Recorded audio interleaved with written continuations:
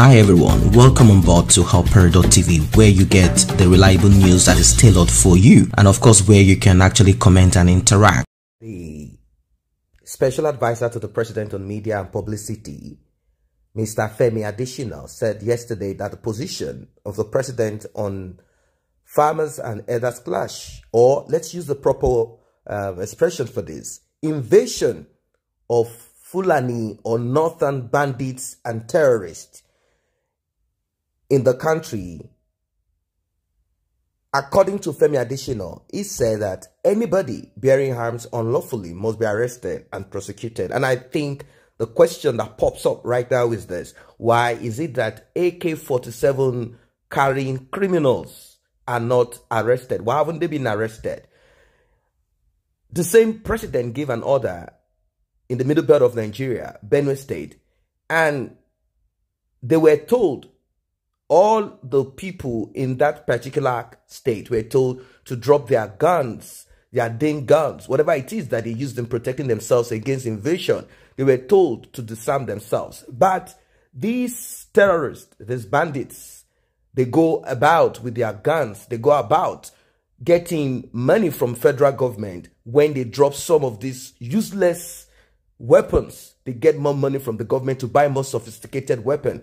But who gives money to the farmers who lost their lives? Who gives money to their family? Who gives money to the people that are internally displaced in the camps? Adesina said this while responding to a question on farmers and elders clash in the country during a television program tagged Politics Today on Channels Television. The president's spokesman restated that the position of the president has always been the same on the farmers and elders clash. He said if the governor would say that he hasn't heard the president speak on that matter, that's what he should make clear. It is not the president hasn't spoken, because a number of times the president has spoken on that issue. His position has always been the same. Anybody that carries arms unlawfully should be arrested and prosecuted. The president has said it countless times, and that is the position. Whoever he is, wherever it comes from, criminality is criminality. Anybody bearing arms unlawfully must be arrested and prosecuted.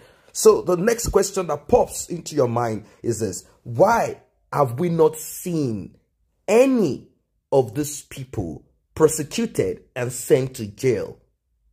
Why haven't we seen any of them? Now, according to the governor of Kaduna State, Nasir El-Rufai, he said no single bandit will repent. Why? Because they make millions, if not billions in a year, in kidnapping, in ransom. So why would they want to repent from this? Why would they want more integration into the society that they have seen as a weak, headless, directionless country? Why would they want to leave that opportunity they have for a school? Why would they want to leave any of this? They will not. That is what Nasir El-Rufai stated. And I think I agree. Terrorist bandits should not be granted amnesty. There is no way they will repent. Somebody that wields guns here and there and sees people panic here and there, automatically the person feels he has the power to life and death. With this, he believes that he's a teen god, like a small god somewhere. And this person makes money out of this. Somehow, this person is able to even infiltrate the society, probably end up as a senator, end up as any of the legislators in the northern part of Nigeria, engage in business. Tell me, what is the use of millions and billions of nairas and dollars in the forest? Is it to plant more trees? No. Definitely, aside procuring more weapons, they definitely use this money in the city. They use it in the same Nigeria. They buy properties. They live in homes somewhere. They might be your next door neighbor. They travel to Saudi Arabia on pilgrimage. They do a lot of this because it is useless having millions of naira that you don't spend. So we cannot say the ransom that was collected in Katsina State when Buhari visited, we cannot ever say the ransom money just went into the bush. No, it went back into the system. It went back to where it came from. There are some people who are in government, there are some monarchs, there are some religious leaders, and the criminals themselves who spend this money. Even if they end up buying cows or whatever it is. They say they started as bandits, people who just stop people on the road and collect your mobile phones and all of that till they became what they are. So if criminality is criminality, why is the federal government of Nigeria, the President Buhari, not speaking against this and making a stand on it and saying crime is crime, whoever is caught should be prosecuted, rather than pampering and saying no, Fulani herdsmen are not this, Fulani this and not that. We all know that Miyetti Allah was part of the dialogue that released those schoolboys. So if Miyetti Allah has access to these terrorists, if the sheikh who visited the bandits recently has access to them, why is it difficult for the Nigerian army to put an end to them? They do not need them killed. They want them pampered. They want money to be allocated to them every year. Military is involved in it. They want to keep violence alive. And it is hitting deep into them. Killing them. They've already taken over the Middle Belt. The south of Nigeria is already infiltrated. What else remains?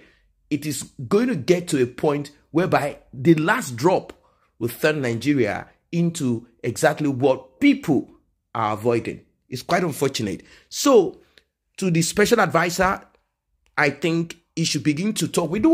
He should begin to say the truth. We don't want to point fingers at tribes now, because doing so will be mediocrity, to be foolishness. Crime exists everywhere in the world. Crime exists among every tribe.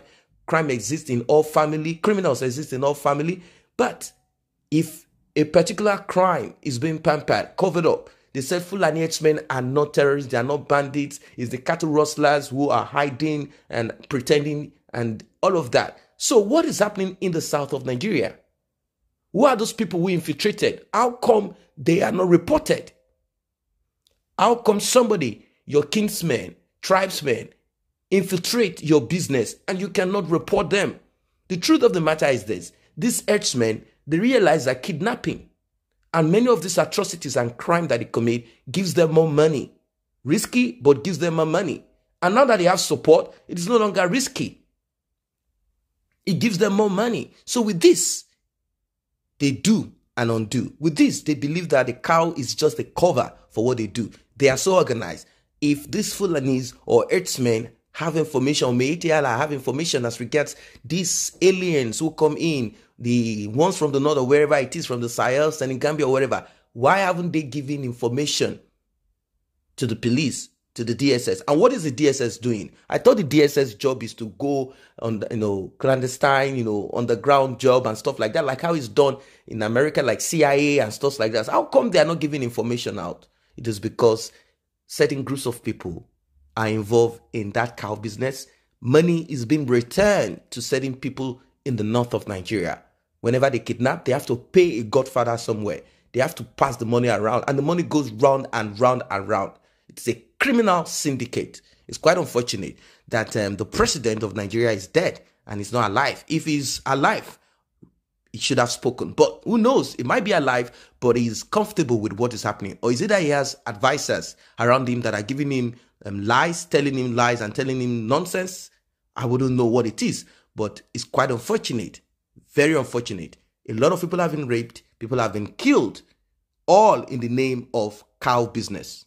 I say a very big thank you to those who have taken time to subscribe to this channel. And if you're yet to subscribe, kindly tap on that subscription button and also the red bell icon so you will be notified whenever videos such as this are uploaded.